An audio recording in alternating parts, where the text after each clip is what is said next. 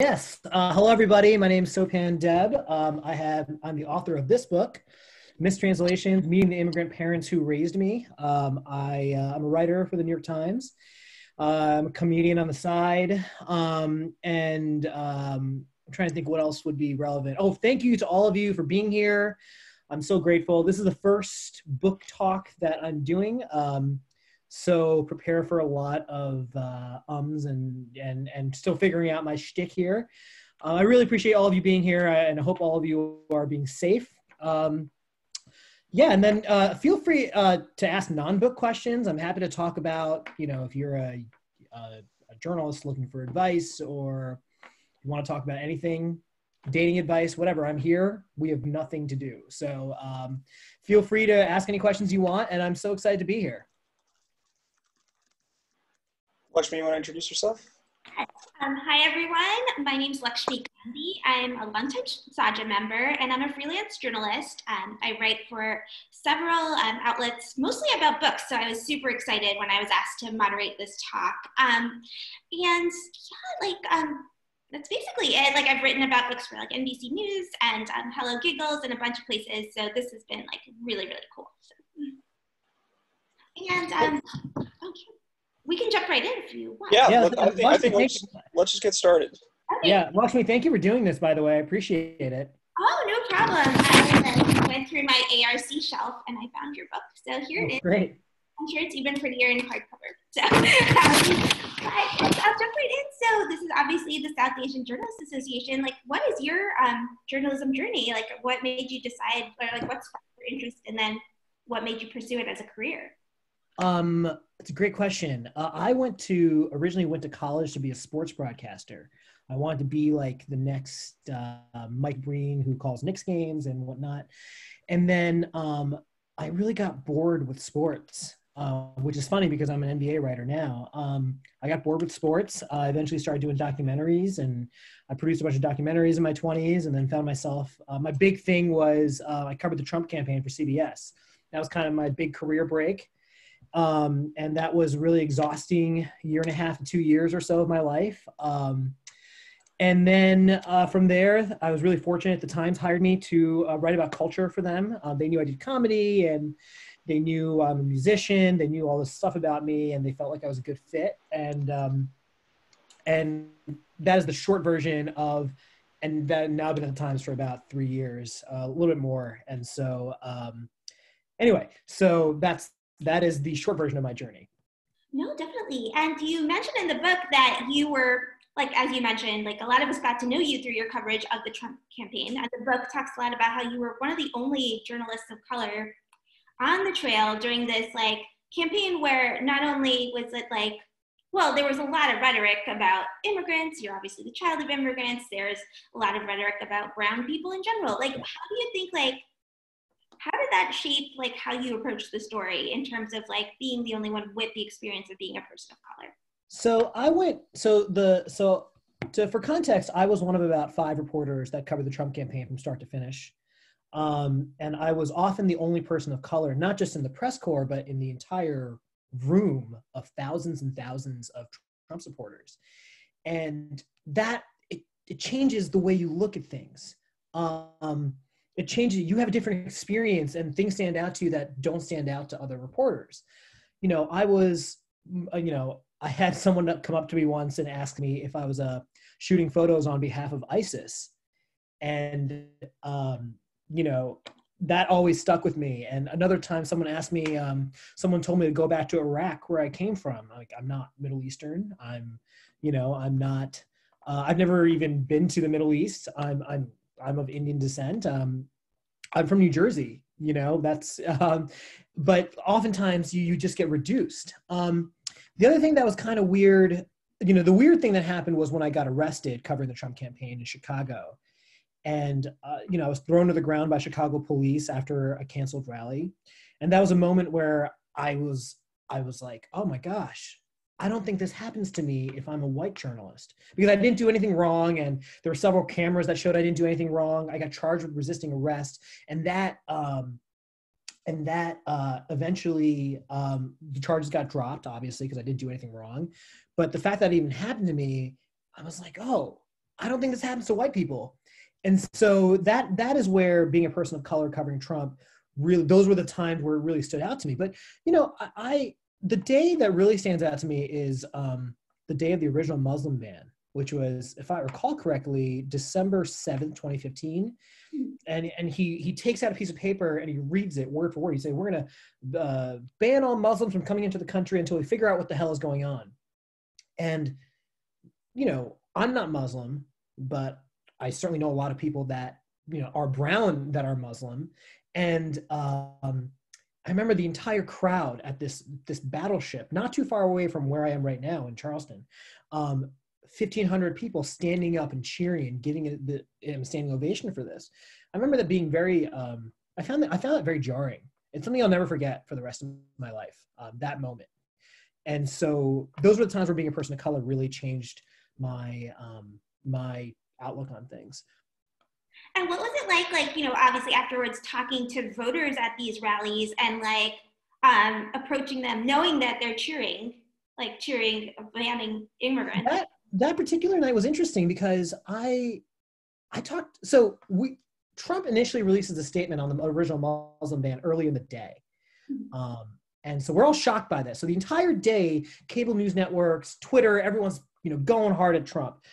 Both sides of the aisle saying, this is bad, this is not good policy, it's racist, it's this and that. So yet, every single person I spoke with that night at this battleship called the USS Yorktown, not one person said this is a bad idea. Everyone was like, that's why he's a great candidate. That's the kind of stuff we need in this country. And for me, I grew up in the suburbs of New Jersey. You know, I went to college in Boston. You know, I lived in New York for the last 6 or 7 years. For me, that was really jarring because that's not the world that I grew up in, you know, and so it was a very strange, it was a strange, definitely at best, it was a strange moment.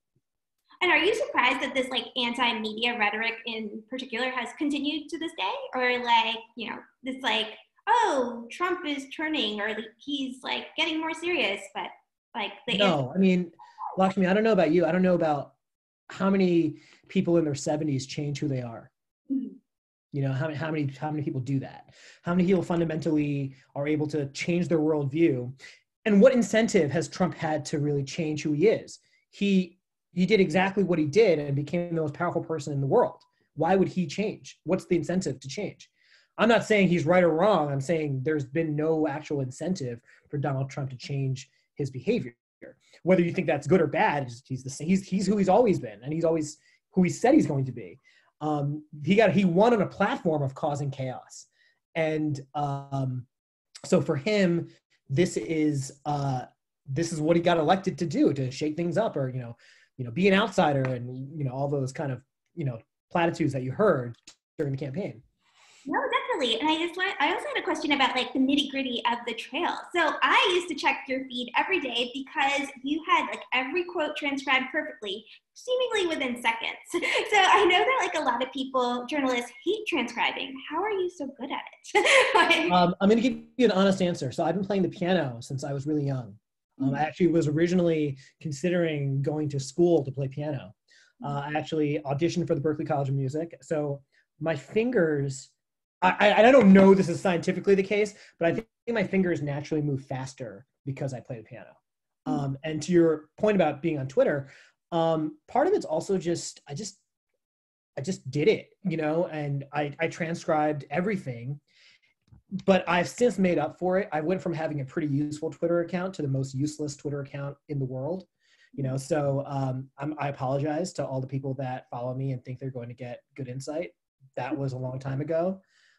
Now it is entirely, I have no idea why you guys are still sticking around.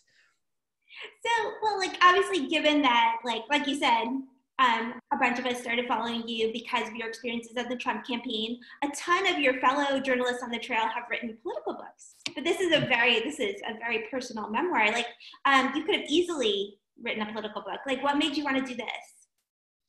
Why didn't I want to write a political book? I feel like there is almost way too many of them. And I feel like I have nothing to say about Donald Trump or our current state of politics that isn't being said already. You know, there's just a huge, if you go to Amazon.com and type in Donald Trump book, there's like probably hundreds of them. I don't think I have anything interesting to say about politics or my time covering the trail that would take up the entire book. I think there's plenty of literature out there if you're really interested. I don't think I have anything unique to say. I did feel I had something unique to say in this, but I don't feel I had anything unique to say about how Trump got to where he is and that kind of stuff. There are and also, not for nothing, I'm just another guy with an opinion. Like, I don't have anything, I remember the morning of election day, I was on the plane ride back with the press corps on the way back from Trump's last rally, which was in Grand Rapids at like 1 a.m. or something like that. I remember looking at the map and predicting, Hillary Clinton's going to win this state, she's going to come close in Texas or whatever. And I was way off, so like, what right do I have to write a book, on politics? Like I was as shocked as anybody that Trump won. So I don't have anything, I'm unqualified in a way, you know what I mean? No, definitely. And like you've mentioned, those experiences, especially the Muslim ban and like hearing all this rhetoric. So you were estranged from your family, and like this experience made you want to like delve into your roots and reach out. Like how did you get there? And like that must have been a very emotional journey. It was emotional. The simple answer is that my parent, I hadn't seen my dad in more than 10 years. And I hadn't seen or spoken to my mom in several years. I literally didn't know where they were living. I had guesses, I didn't know where.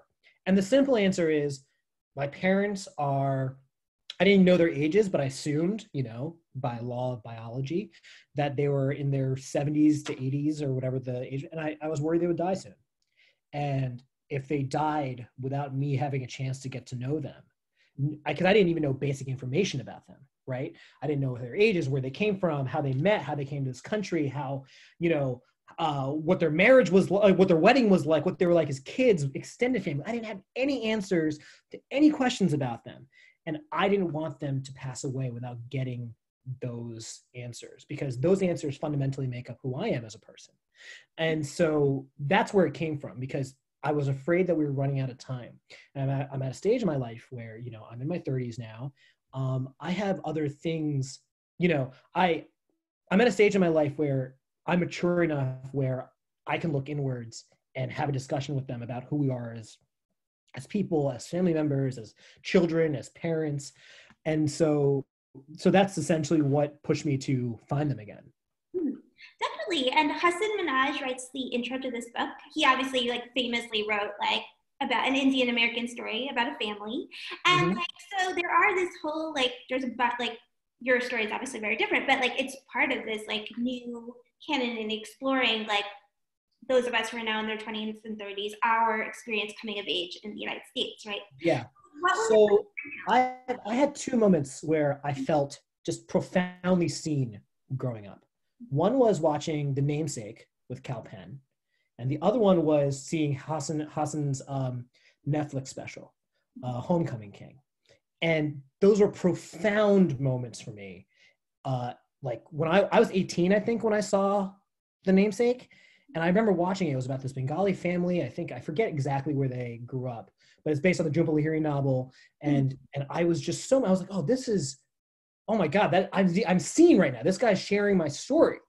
And same thing for Hasan's special, where I'm like, oh my God, he too grew up in a suburb and he had trouble, around a white upbringing. Yeah, I mean, a white suburb or whatever. And so that partially pushed me to realize, oh, I can tell my story too. If Kal Penn can be on screen talking about this stuff, now Kal Penn was acting, right?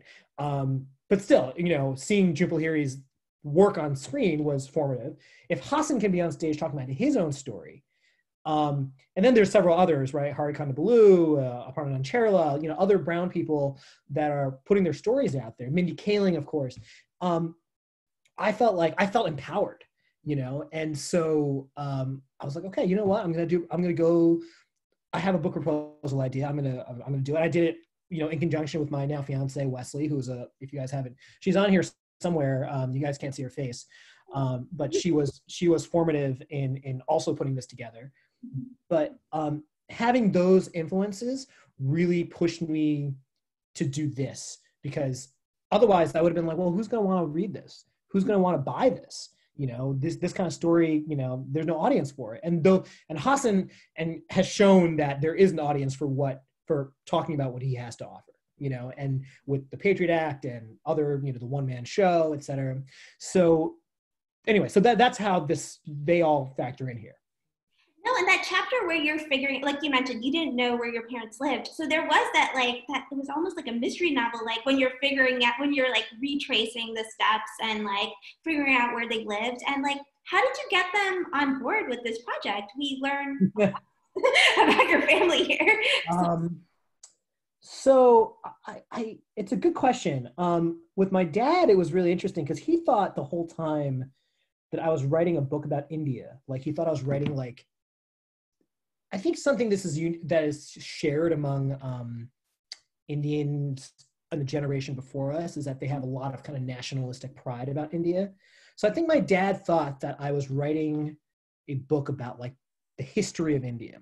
So when we sit down and I sit down for an interview and I'm like, okay, Dad, this is for the book that I've told you several times is about our family and the difficulties we've had, us reconnecting. He goes, okay, so you're writing a book about India. I'm like, well, not about India, about us. He's like, oh, the history of our family. And even then it took a while for it to sink in. My mom understood what I was doing a little bit earlier on. But the process was difficult. I won't lie about that. The process was difficult. They both had their issues with the final product, the questions I was asking, and some of that plays out in the book. They had there were several things I discovered in the process. Look, this process, and this is for any of you that are reconnecting with an old a friend or a family member or whatever, this process requires you to look inward. We as humans, we often, it's hard for us to look inward because oftentimes we're like, this thing has happened to me. Why is this bad thing happening to me? Why is this person annoying me? Why is this person I'm in a relationship with, why are they mistreating me? Meanwhile, oftentimes we never think to ourselves and go, well, what am I doing to contribute to the situation, right? What did I do for this to happen? And in this particular case, it required all of us to do that. And not everyone has that ability or has that willingness or wants to. And so it was difficult, and it was not an overnight process. And that process is still continuing to this day, I would say. Definitely. And I feel like anyone who has written about South Asian American or just second generation immigrant kid issues, I feel like everyone's done a story about how hard it is for immigrant kids to talk about mental health, or how hard it is in our communities to talk about therapy, to talk about depression, to talk about all those things. And this book obviously talks about those things. What was it like kind of breaking that barrier, not only talking about them with your parents, but then also just sharing it with the world when you might not have been used to it? Sharing it with the world was, again, all of this was difficult, all of it. But I would say part of the problem is that, and I want to make clear that I don't think that my story is all South Asian stories. This is not representative, so I don't want people to look at this and say, oh, this is the South Asian experience. It's not. Some parts of it are, some parts aren't. This is not a monolith.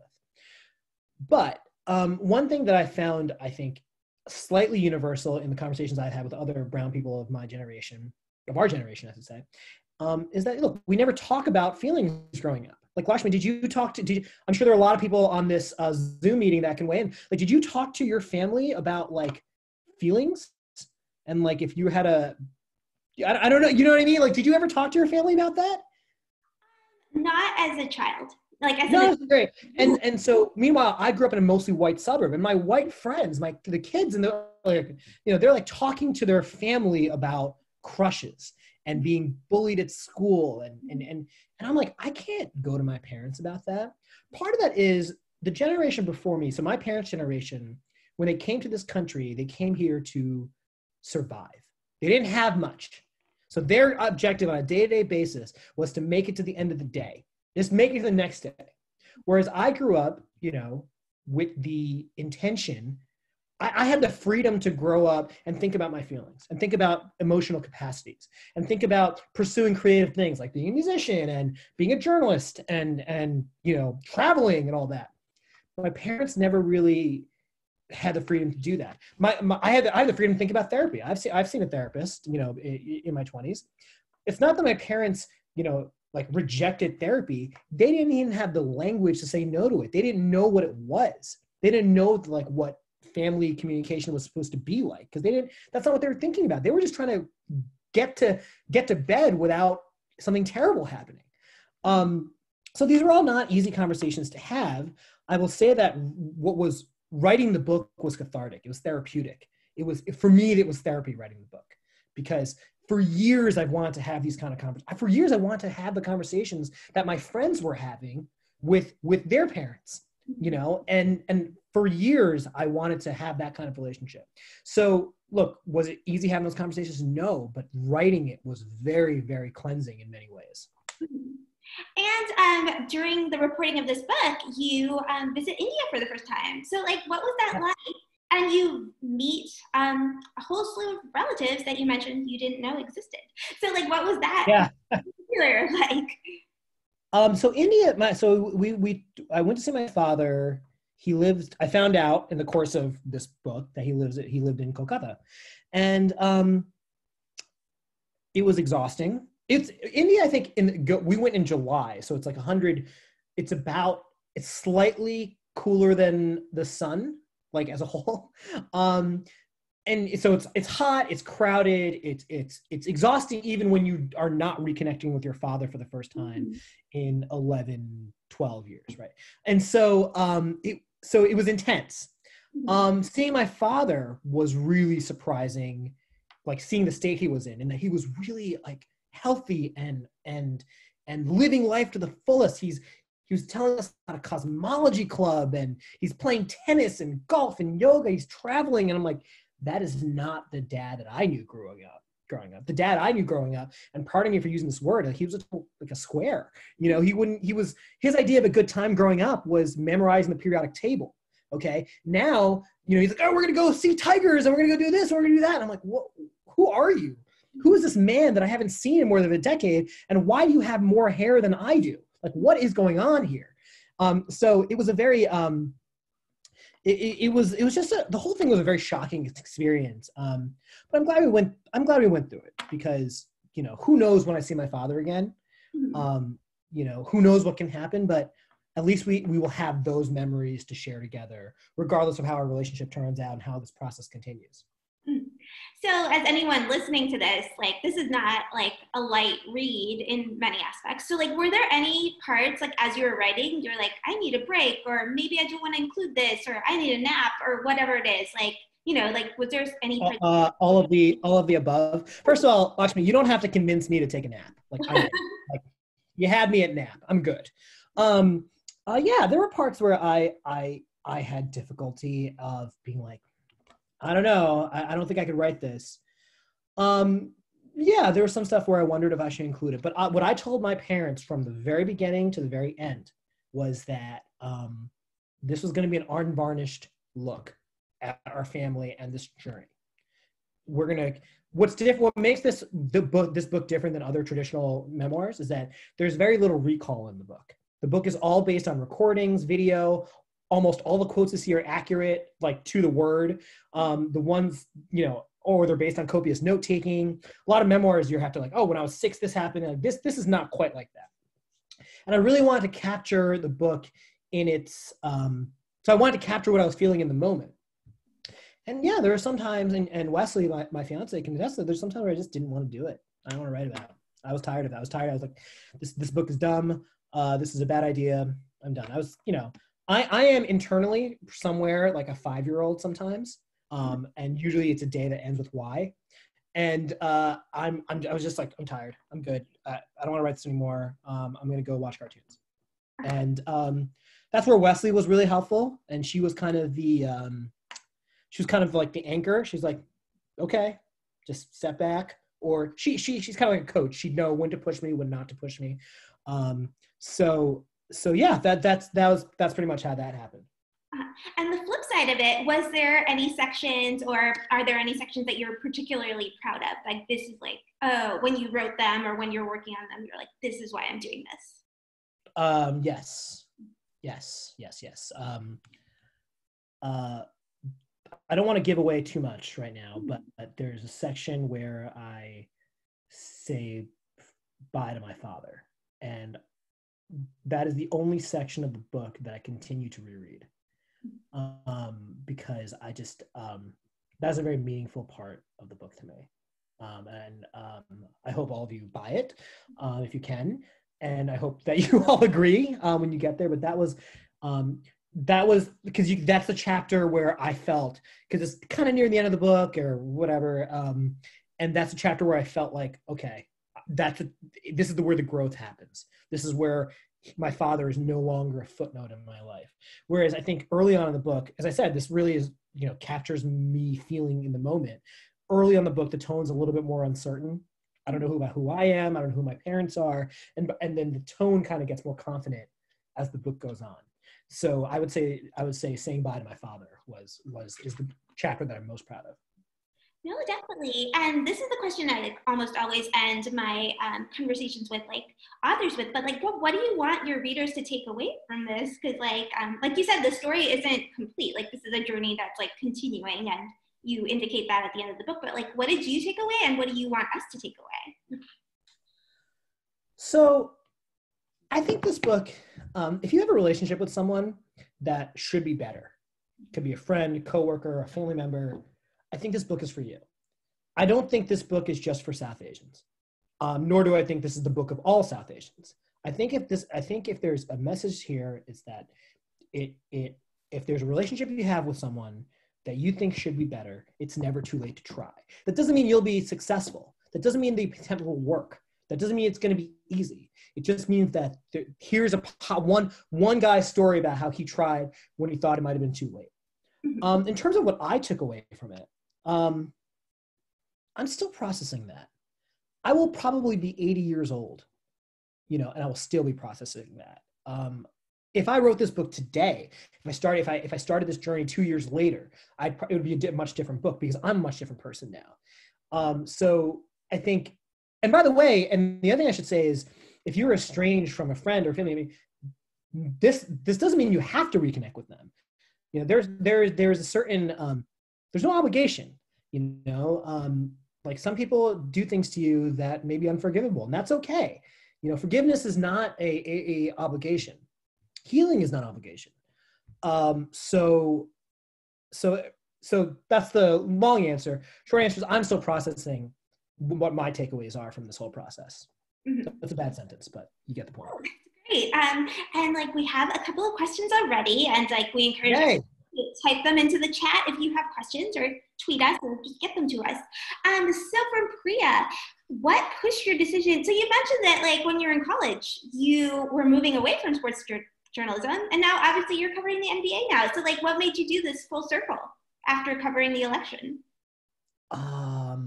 I lost a bet. No, I'm just kidding. Honestly, I had been writing about culture for a couple of years at the New York Times, and the new sports editor of the Times, this guy, Randy Archibald, he came to me. He said, "We know you love watching basketball. We love your voice. Why don't you come, be the new NBA guy?" And I was like, why not? Every 2 years I try something kind of new, and this was, I thought, an incredible opportunity. And I think if I was a daily beat reporter in the way that other reporters are, and they're in the locker room every day, and they do great work, that I totally admire them, and they're the reason that I'm able to follow coverage as well as I can. I think, but that's not for me. The way the Times covers sports is that we kind of look at things from 20,000 feet up, and that to me is for me a more interesting, more fulfilling for me personally. So that's how I'm back into the sports world. And it's the best job I've ever had. It's crazy because I the thought of covering sports in my first 10 years or so out of college was like a nightmare to me. But right now I have the best job I will ever have in my life, no matter what happens. So I'm very fortunate that the Times lets me run wild. I hope they don't realize anytime soon how much I'm tricking them here. No, that's great. Our second question is from Natasha. How do you know when you're at a place in your career to write a book? How do I know? There is no blueprint to that. It's when you have something to say. So if you're 22 and you have something to say it. The thing I would say is a lot of people don't write books or don't write pilots or don't write films or don't do their creative projects because they don't think they can do it. Okay. And here's the truth. And this is especially the case with people of color. Okay. Here's the truth. Most of us have something to say. It is up to you to say it. Whether it's in a book form or whatever, it's up to you to make that happen. Because if you're not, there's some, mediocre, average white male that definitely thinks they have something to say, and they are going to say it. They're going to get those book deals. They're going to get that pilot bought. They're going to get that play put on, at a workshop at the New York Theater Workshop. They're going to do that. So there is no, you could be 22, you could be 52, you could be 82. It doesn't matter. There's no one right point. One of my favorite memoirs I've read is by Erin Lee Carr, who is the daughter of David Carr, the former New York Times journalist. And, it's a brilliant, beautiful memoir. And she, I think, wrote it in her 20s. I think Malala has a book, wrote a book or, and she's how old now? There's no, age is a barrier that I think, we create for ourselves. Now, is it going to be easy? No, it's not easy. Does it require connections? Yeah. This book was not easy to sell. The proposal, even though we worked really hard on the proposal and spent 4 months on it, it was not an easy book to get publishers to, be sold on it. So it's harder institutionally for people of color to get their projects bid. That's the case in Hollywood. That's the case in publishing. That's the case in journalism, frankly. But don't create barriers for yourself by saying you can't do it. You definitely can. It's up to you to it's up to you to do the stuff that you have control over. Our third question from Dave is actually related to Twitter.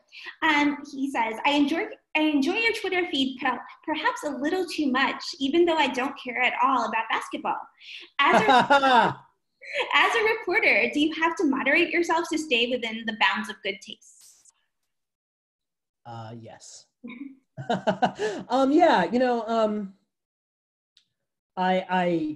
I think you have to be, you have to be careful, and I have to be careful, particularly as a New York Times reporter, because, everything that I say can be perceived as the stance of the New York Times.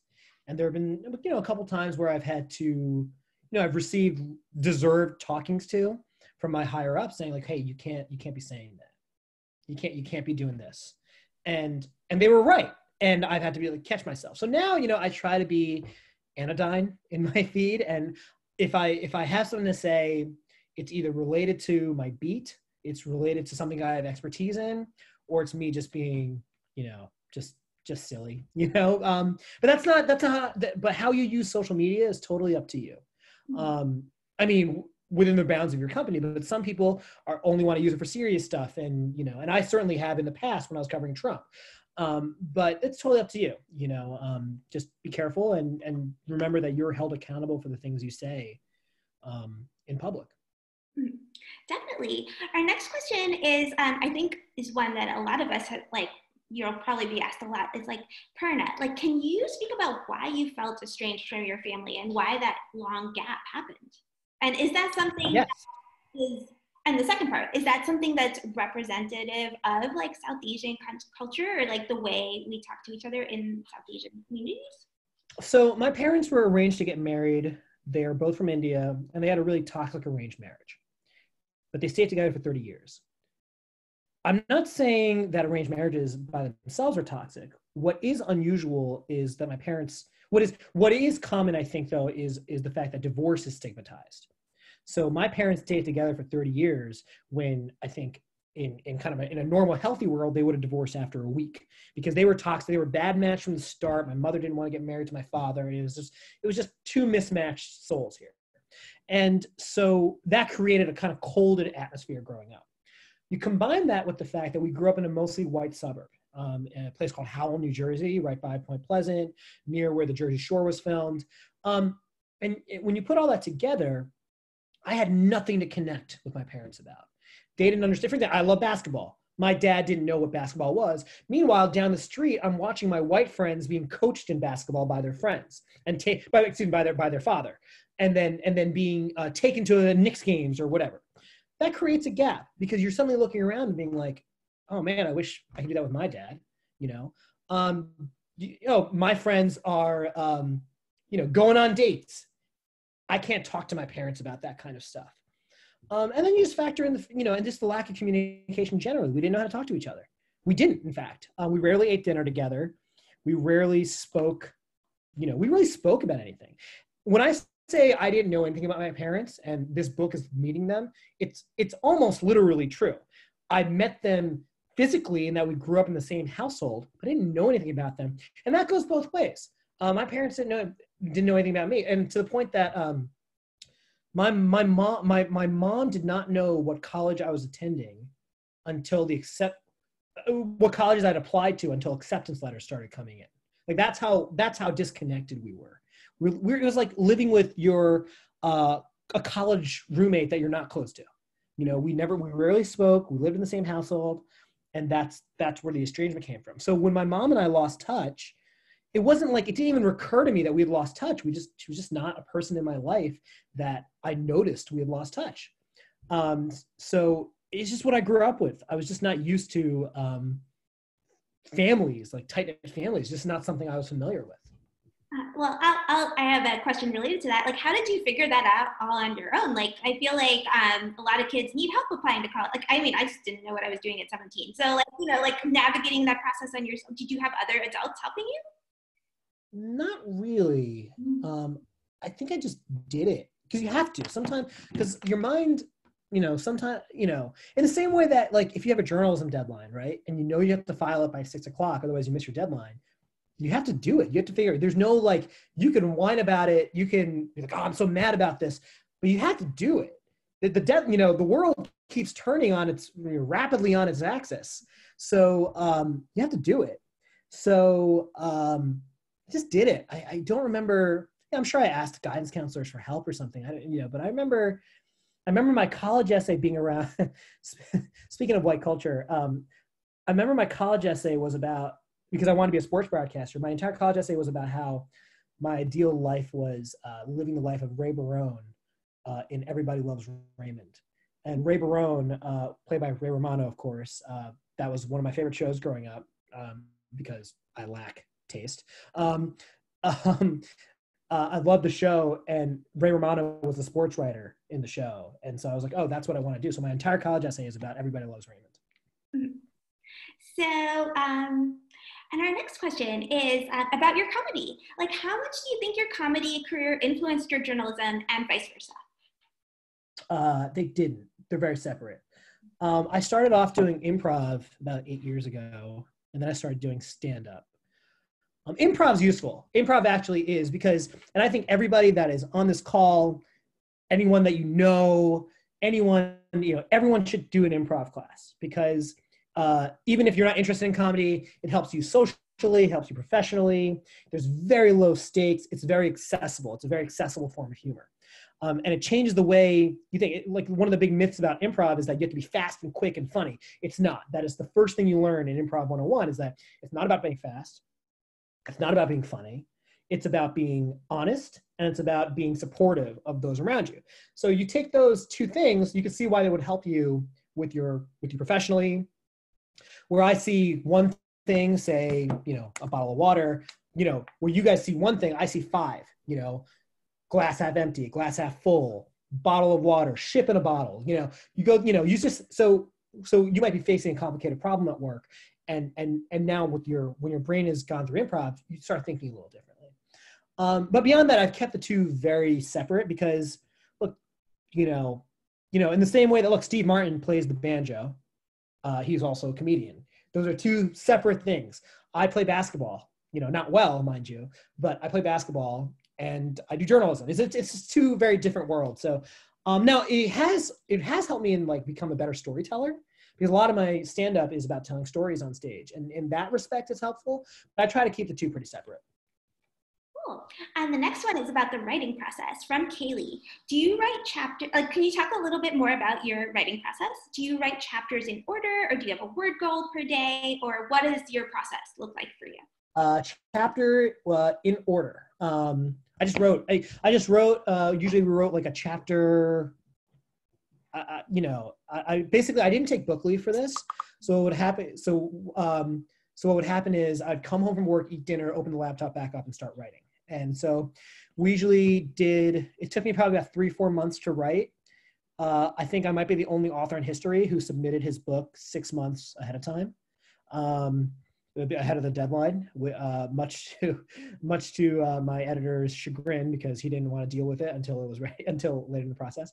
So I just wrote it in order, and then we would edit a chapter at a time. But some people will submit the whole manuscript at the end at once, and it just depends on your own personal style and what your editor wants. I think a lot of novels, if you're interested in writing a novel, I think those don't get pitched until the whole novel's finished. In this case, the proposal came, and then we started writing it. And then I'm sure a lot of people watching or listening are thinking about books. Like, what was the process like getting an agent, and like the nitty gritty of like getting started with that?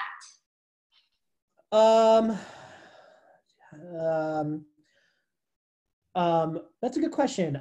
So my agent, so I'm represented by SAJAer, and SAJAer came to me after the election, and they were interested in representing me in any and all things. So if I want to go do a pilot, or do comedy writing, or write a book, or write films, or whatever, so SAJAer would represent me in that stuff.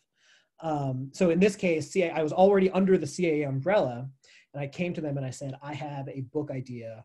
What can we do with it? And then they introduced me to the book people. The book agent sat me down, looked at the idea, and said, okay, I can make this happen. Let's try this. But just to underscore this, just to give you an idea of how hard it is, this book was hard to sell, even though I'm a writer for the New York Times. I have a pretty big platform on social media. We worked the book proposal. We worked pretty hard on it. It took 4 months to put together. I was represented by SAJAer, one of the most powerful agencies in the world, and it still was very hard to sell. So it kind of gives you an idea of how tough the industry is, especially for people of color. Definitely. And our next question from Binesh. You mentioned you doubted yourself at times while writing the book. What did you tell yourself, and how did you work through and get through those times? Doubting myself. Okay, so I told you about the deadline. I mean, I just had to do it. One thing, again, Wesley, my fiance, was my rock throughout this process. So she lightened the load all the time.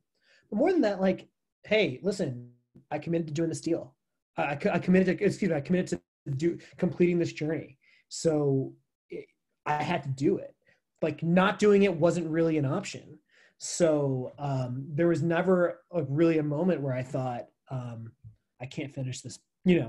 I'm not going to finish writing this book. That never happened, because it never even occurred to me. So you have to do it. And that's pretty much how the mentality with which I approached it.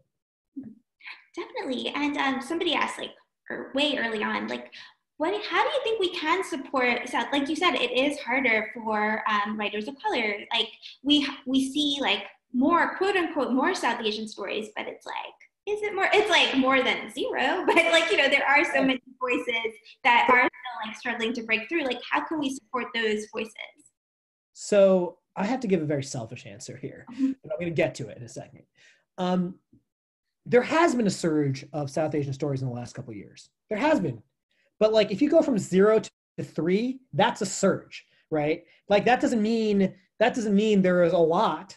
In the past couple of years, Hassan Minhaj has the Patriot Act, and Mindy Kaling is really churning out a bunch of South Asian content with her deal with Netflix, and et cetera. So there have been more of these stories sold. Is that enough? No, of course not. There's a lot of work to be done. So in answer in terms of how to support other, South Asian artists or any people of color. When they're getting a book proposal from me or whatever, what they're inevitably the thing they're thinking about is, can we make money off this? Can we sell this? Are people going to buy this? So if you want to, so you have to show that this is going to be successful. Real progress is when we can fail in this sphere and still continue to get projects. White, movies, telling white stories, starring predominantly white people, they can flop and they're going to get more opportunities. South Asians, I don't think they're at that point yet, but like if you look at Crazy Rich Asians, that was a hit at the box office, huge. Parasite, other stories by people of color, but they have to be hits in order for those stories to break through. So now to the selfish point about to the question of how can we support, look, something that I've had a lot on my mind here is I don't want the next person, the next South Asian writer who has a story to tell, to pitch a book and the editors look at the proposal and they say, we tried this with Sopan, it didn't really sell. That would be, I would hate that. What I would love for happen is, Sopan told his story. We took a risk on him. Day Street and HarperCollins, bought this book and it sold, and we should do more of these stories. That's what I would like to happen. Now, for me personally, if one of you guys, anybody comes to me and says, hey, I read your book, it moved me and it's inspired me to reconnect with X person, then I'm good. I've reached a lot of fulfillment for this. However, I would like to sell a lot of copies because I would like to all the publishing houses that passed on it and said, no, we're not going to tell this story. I'd like to kind of show them that this kind of story can sell. So that's the selfish part of the answer of how we support other South Asian writers, actors, or whatever, same thing, if you look at like a movie like The Big Sick a couple years ago, if The Big Sick didn't do well, and it did well, it was up for an Oscar, et cetera, et cetera. Does Kumail Nanjiani get to do another movie? Who knows? But those are the questions that get asked of people that look like Kumail, but not people that look like, say, Ben Affleck. Sure. And like our next question, were there any micro stories you found during this journey that you think you might want to explore further later? Any micro stories? That's a great question. I don't know. Yes, probably. But there's my brother. He does not have as big a role in the book. My brother's 10 years older than me, and not because we've actually always had a pretty good relationship, But he was out of the house earlier. When I was 8, he'd gone to college, so like we've never really been in the same place. And so, I'd like to explore more of what he thinks. And the reason I didn't include him as much in this is because this was my story to tell, and I didn't want to co-opt his story. And so I didn't want to, be presumptuous. But I think that, maybe one day down the line, my brother and I will do something. No, that was really interesting because you make clear in the book that like all 4 members of your family obviously have very different versions of this story, right? Yeah. 4 books because so that is really interesting. Our next question, if you have time, what would be the best job you could have as a journalist? What beat do you lust after? What beat do I lust after? Oh my gosh. So there are certain writers in the industry that get to kind of 6 times a year, they'll write a piece. And the pitch process for that piece is like, they'll call up an editor and they'll be like, hey, this is what I'm doing this month. Talk to you later. And they've earned that. They've spent many years, grinding it out. And I love doing interviews.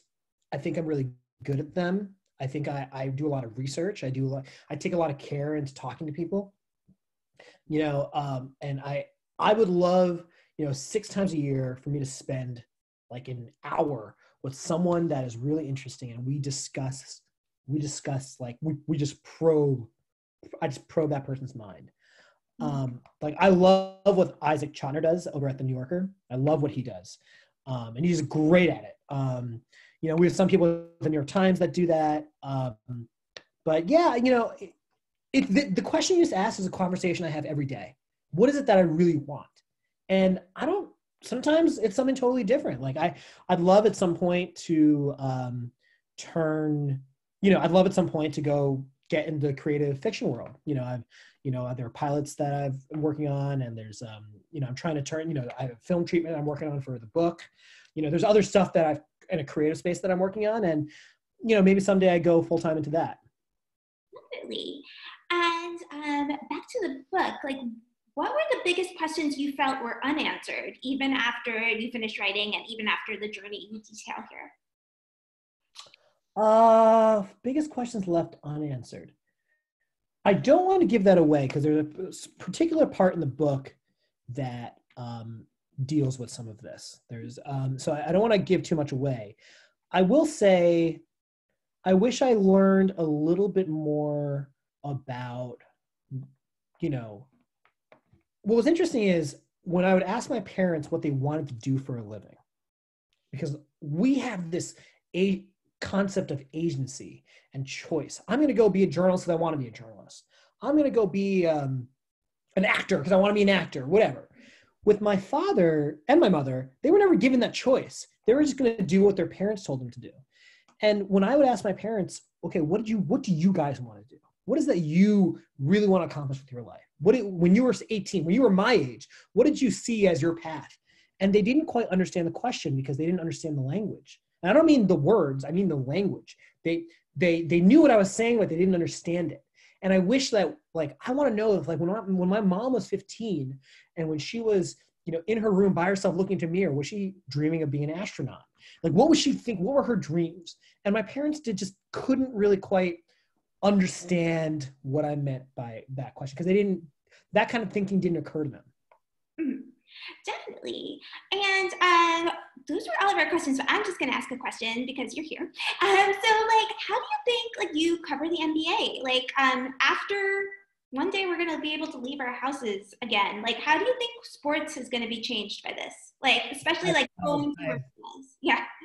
I have no idea. None of us do. I mean, honestly, I wish I had a better, we again, this is all stuff we think about on a day-to-day basis. I have no idea. The NBA in particular, for, I don't want to get too in the weeds, is if the season gets canceled, we're looking at possibly billions of dollars lost by the league. And then the NFL starts in the fall and the NBA is completely ceded spotlight to that. So we don't know. We just don't know. We know that they're trying hard to rescue the season, but I just don't know how realistic it is. And all of this, none of us know. How long are we going to be inside? Am I going to be on Zoom every day for the rest, till I'm 50? Is this going to be my social life from here on out? None of us know. So this is all very unsettling, and we just don't know right now. And obviously the biggest thing we should all be focused on is getting everybody, as healthy as we can and, mitigating the effects. But sports is kind of a escapism thing that is not as important as the big picture here. And it did feel like the day the NBA ended, was canceled, it felt like that was the day a lot of people were like, this is real, right? Like, I don't know, for me at least it did. Totally. And then in the next 12 hours, several other sports leagues followed: Major League Baseball, NCAA, et cetera, et cetera. So it was, that was the moment. You're totally right. Definitely. And I'll throw it back to Mahir because those were all of our questions. But yeah, thank you so much for everyone who sent a question, and thank you, Sopan. Well, before Mahir, first of all, I really so genuinely thank all of you for coming, whoever is here. It really means the world to me. This has been a hugely personal project that I've invested so much into. Wesley has invested a lot into it. And I'm so grateful that you guys took some time out today. It's not an ideal time to be releasing a book in the middle of a global pandemic. I would, really appreciate anyone who would A, pre-order, and B, spread the word for the reasons I mentioned before. So thank you so much. I'm really grateful from the bottom of my heart. Thank you. Thank you to Lakshmi. Thank you, Sopan. Thank you both for doing this. Oh, one more thing. If anyone has any follow-up questions I didn't want to ask here, or questions on anything, whatever, feel free to email me. My email address is sopan.deb, just my name, first name dot last name at nytimes.com. Feel free to email me. I'm happy to answer. Or if you have your own project or whatever and you want to talk about how to get started, I'm happy to chat. Feel free to reach out anytime. That's what we're here for. Anyway, back to you. Sorry, I'm here. Yeah, no worries.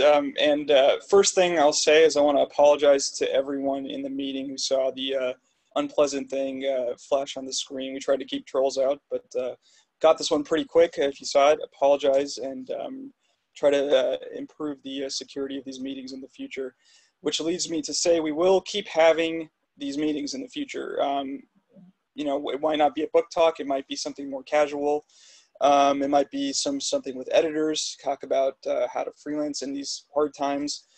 So keep following us on Twitter, follow us on Facebook. If you're not a member yet, you should become a SAJAer member. It's free. The membership's free right now. We waive memberships for the rest of the year. A few other things we're doing right now that I just want to advertise before we go. There's a forum that we have online now. So if you have questions or if you have concerns or if you have anything you want to share with other members or other people, go to saja.org and there's a forum on the homepage. Secondly, we've partnered with the Economic Hardship Reporting Project to offer 2 $2,500 grants to freelancers who are pursuing journalism projects. So the information for that application is online.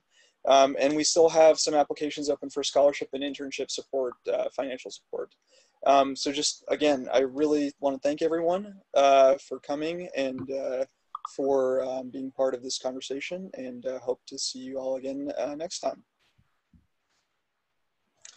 Cool. I'm going to end this meeting.